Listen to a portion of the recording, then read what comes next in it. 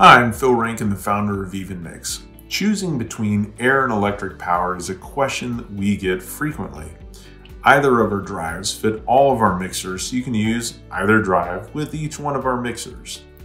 They both can be moved between an IBC mixer, a drum mixer, or even a large tank mixer.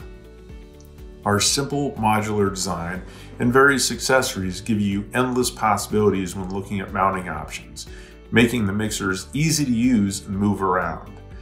Our air drive consumes 13 cubic feet per minute, or CFMs, of air at 90 psi. It has a top speed of 150 RPM, which you can somewhat control by throttling the ball valve connecting the air to the drive. It's nowhere as accurate as our electric mixer with over 20 set speeds. The most critical element when considering buying an air mixer is clean and dry air. Dirty air can cause the air drive to malfunction.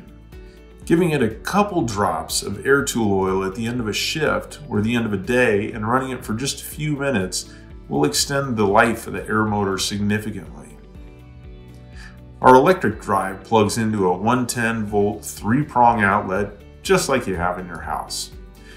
It can consume as much as 4 amps, but it usually only consumes 2 amps, which is about as much as a ceiling fan on low speed. Electricity is clean, so you don't have the same issues you can have with air.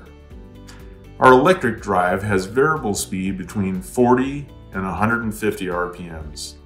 The speed is controlled right on the unit's digital screen, and it has 4 different operating modes to select from. We have another video that talks about the electric modes in detail. When it comes down to choosing the right mixer for you, it's your choice which power source you have available where you intend to do the mixing. Hopefully I've given you some of the details about the features of each drive and how each one of them operates. If you want more information, feel free to give us a call. Thank you for your time.